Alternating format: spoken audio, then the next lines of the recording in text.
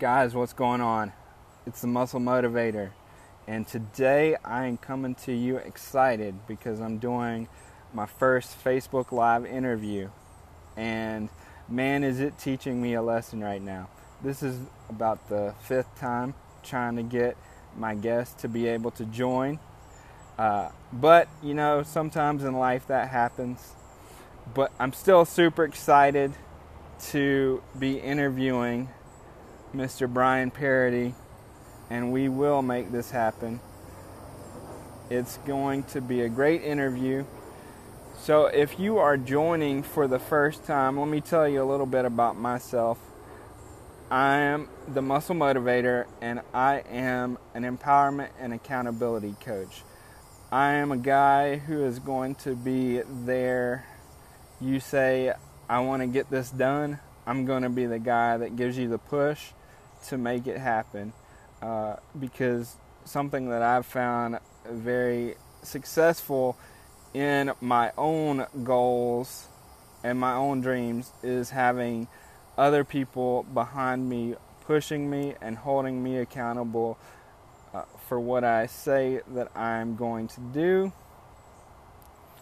And one of the great things about fitness that I've found in my personal journey is it creates that kind of environment where you say you're going to do it and then you don't really necessarily want to do it, but as you get into it, it becomes a habit. And I know that's something we will talk about here. Let's see, who just joined?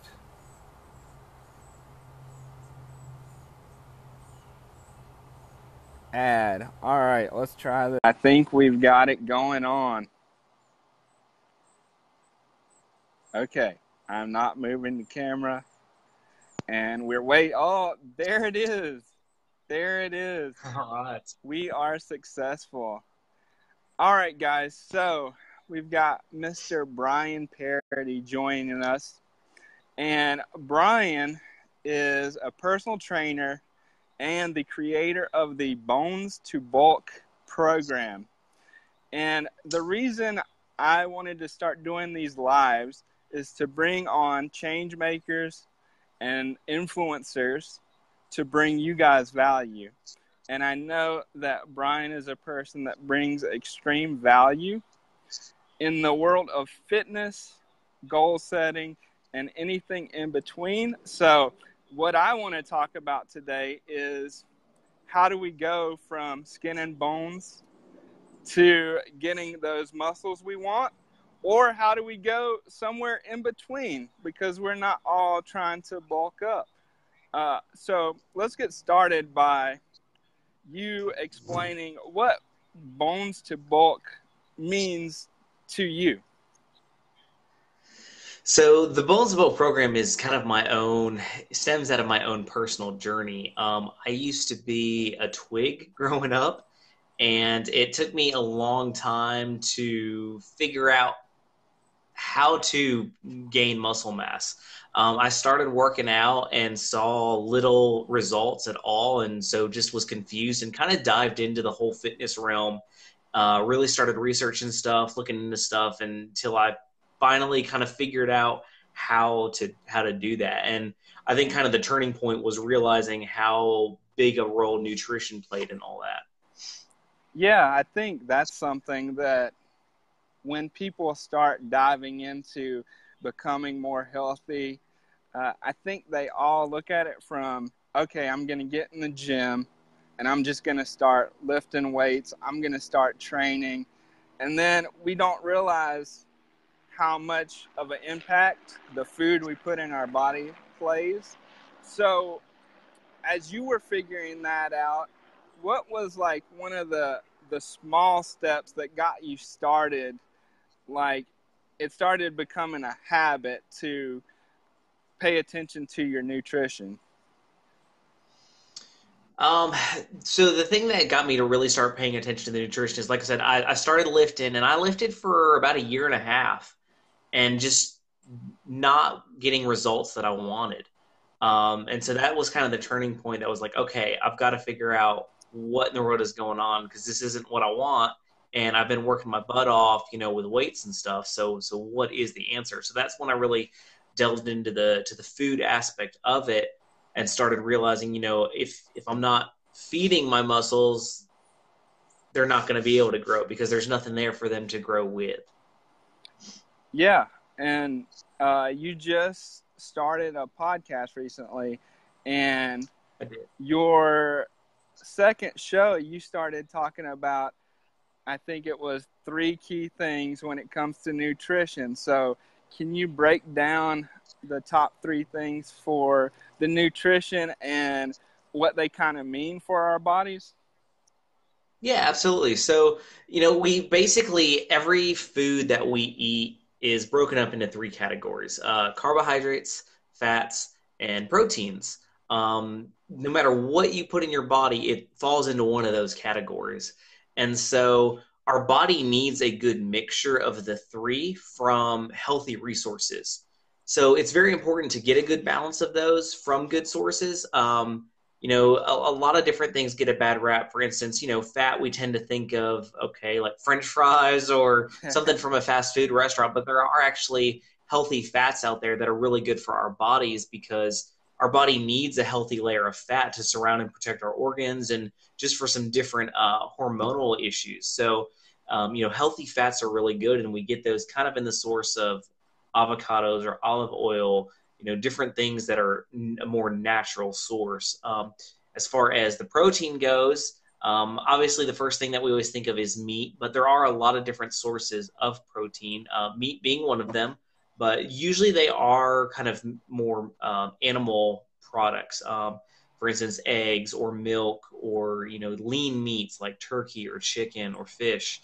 But we can also get proteins from sources like beans, are a great source.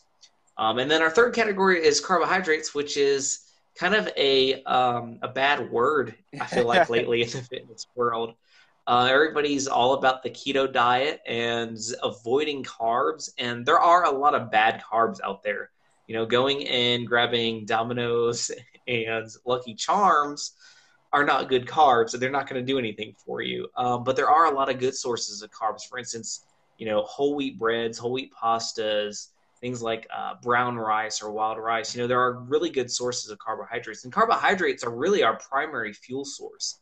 Our body takes those and basically converts it into energy. It's what gives us the energy to do everything we do in a day. And carbohydrates are our body's first go-to for that. So it's really important that we get those in. And proteins, they do a lot of things for us. Yes, we think of, well, you got to down protein to build muscle, but protein is so important for the way our cells even communicate with each other. So everything plays such a vital role in our body when it comes to the 3 main ingredients that we put in, which again is the proteins, carbohydrates, and fats. Yeah, absolutely. So who that's watching this has thought about their fats and been like, okay, I'm just going to go to McDonald's and have a Big Mac? I know I've been there for sure. Quick and easy, but like you said, not necessarily the best thing for us. Right. But I think, too, one thing that I've noticed in my own fitness journey is we all start somewhere, right? We all start maybe at Yes. that skin and bones phase, or we start on the other end, and we got to figure out what's what is that thing that's going to be the change for us that gets us going in the direction of, I know I need to do this, and now I'm actually taking action to do it. So when you kind of think about someone who's getting ready to start their fitness and health journey, what would be one small step that somebody could get started with? Yeah, like you said, we all start at different places. We all just, you know, people tend to look at people who are, kind of what their goal is and think, oh, it must be easy for them. And it's not easy for anybody. We all had that day one, that first year of just going through crap to try to get to our goals. So as far as starting off, just kind of know going in that you're going to have bad days. You're going to have times when you want to give in to sleeping in and not going to the gym or just going and eating crap all day long. You're going to have those cravings, and that's normal. You're not, in the wrong for feeling that way. We've all been there. We all have those days. I still have those days. Some days I'm just like, screw it. I don't want to get up when my alarm goes off. I want to go back to bed.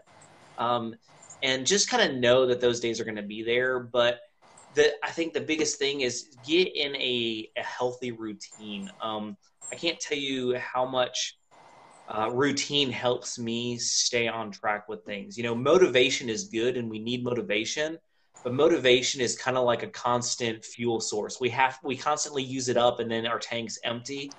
And so we can't always rely on motivation solely.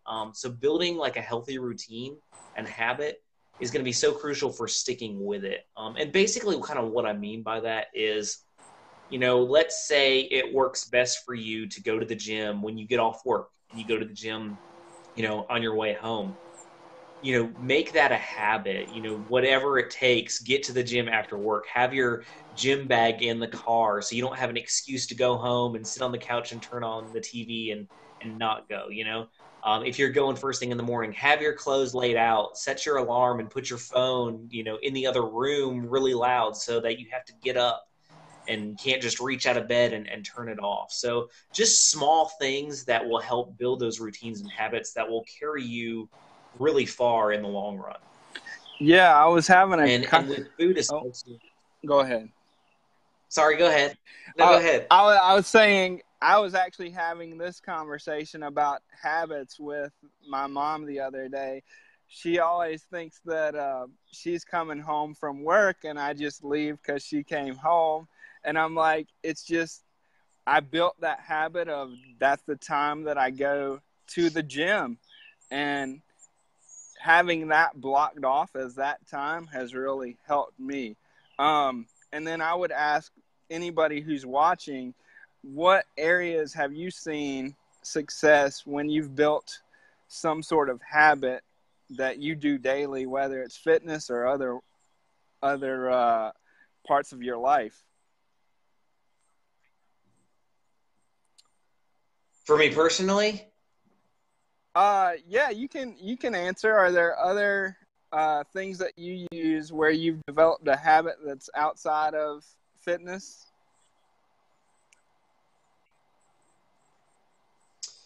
um,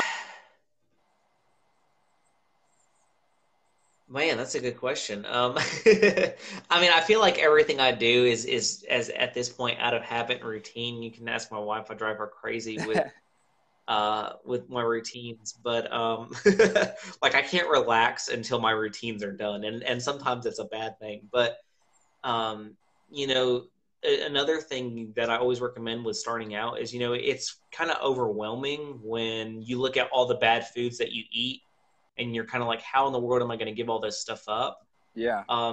Eliminate one a week. You don't have to necessarily just jump in cold turkey. Eliminate one a week. And by the end of several months, I mean, just think about how many foods you're going to end up getting rid of. So, one week, what, I'm not going to drink soda, replace it with water and start there. Week two, I'm going to cut out sugar and replace it with a healthier snack option, whether it's, a healthy granola bar or some mixed nuts or just anything. But, take away something bad, replace it with something so that you have a go-to when you do have those cravings, and then kind of just slowly build your no-no list and also your good list so that you're constantly doing in and out. And it's kind of a slow progression. It doesn't have to all be overnight. Yeah, it's like I've heard you talk about this too before. So it's like you're using your Legos and you're building what you want to build, right? So and something with the no-no list, the way that I kind of like to look at that is kind of flipping it on its head and not saying that, hey, I'm not allowed to have this, but going to that replacement and saying, I am choosing to drink water because it is going to be healthier for me in the long run, and not I'm not allowing myself to have Right, soda. right. So I think it's good to talk about, it's a progression. Everything in fitness is a progression. And Yeah, absolutely. um so if you were to break down the training system, we had a question that came up about scheduling. I think you answered that. Just try and make it fit what works best for you and the diet. Would you say, if we are talking to somebody who's coming into this brand new, that it really is about figuring out what works for you? Yeah, absolutely. I mean, nobody's schedule is the same. I know some people who it works best for them. Anthony just chimed in a minute ago. It works best for him to work out in the mornings so that he has his evenings with his family free. And I get that. And I'm the same way. I go first thing in the morning before anybody's up, and I'm home before anybody's up. So it works out good for me. But not everybody that, I know some people where their schedule, it allows them better to work out in the evenings. So there's not a right or wrong as long as it's a consistent routine for you. And kind of the same goes for food. What works for me may not work for someone else, but that doesn't necessarily make what they're doing wrong. Find the groove that works for you. If you're trying to replace something with a healthier option and you like, I don't know, oranges, go eat a ton of oranges. I may not go to an orange for an alternative snack, but that doesn't mean that you can't. It's finding that groove that works for you. Everybody's got their own, uniqueness to them. So yeah, I don't think there's a one size fits all with it. I think it's just a matter of, building those healthy routines and habits regardless of, when it is or what it looks like to them. Because it's got to fit into their life. Otherwise, it's not going to be something that's maintainable. Yeah, you're going to sit there and say, oh, I really don't want to do this. And the more we think about that, the more it's going to become a reality, because I truly believe that what we think about becomes what we create. And Oh, absolutely. yeah, I think that that's another thing with fitness, right? A lot of it's the mind over what's actually happening in the gym, right? We can do a lot more than we necessarily think is possible in the moment, but it just takes the habit and the practice to realize what Right. we're capable of. Um, so why don't you tell the people watching where they can find you, how they can connect with you? Okay, yeah, absolutely. So I can actually post, come to my personal page. I post a ton of stuff on Facebook, just on my personal page. Feel free to shoot me a friend request. Dealing with fitness stuff. I mean, I'm kind of consumed by it. So literally everything you're going to see from me is most of the time that, unless my wife hacks my Facebook account and posts something crazy. But you can find me at bonestobulk.com. That's kind of a go-to resource. I've got all my links on there. I do have, links out to my blog, my YouTube channel. As you kind of mentioned earlier, I just launched a podcast last week, so we've got that going on pretty much your major platforms, iTunes, and everything. So, and the website's a great go-to. All the links are from there, and you can find everything on there. So, bonestobulk.com is the best spot. Or again, Facebook, if you just want to chat with me, hit me up on there. Awesome. We'll also get that posted into this thread when we're done. And I've got Okay, great. one final question for you. So My platform is really about the empowerment of individuals and creating the life you want through more positive self talk and uh, knowing what's possible for you. And I really believe that no label defines any of us. So, what does no label defines me mean to you? Man, a lot. I love what you do. I mean, you're such a motivation to me just to, on days when I feel lazy and like I don't want to do something and then I'll see something you post. I'm like, dang, like I need to get on top of things. So, um, you know,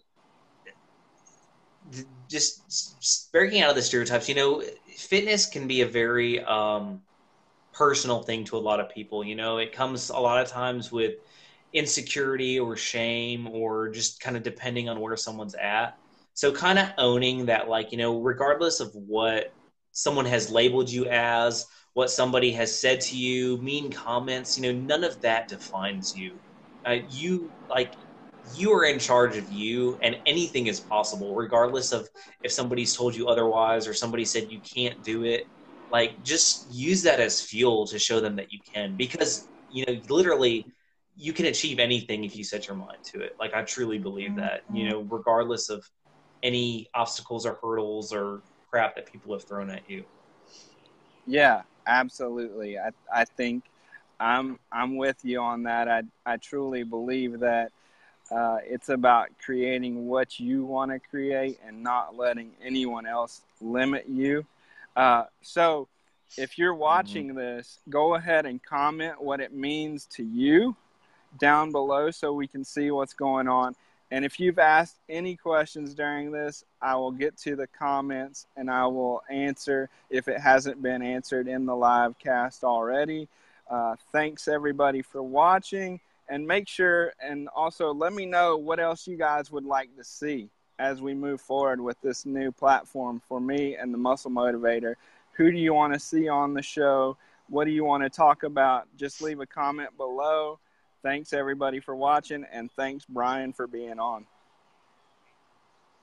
Hey, thanks for having me, man. It was a blast. Yeah.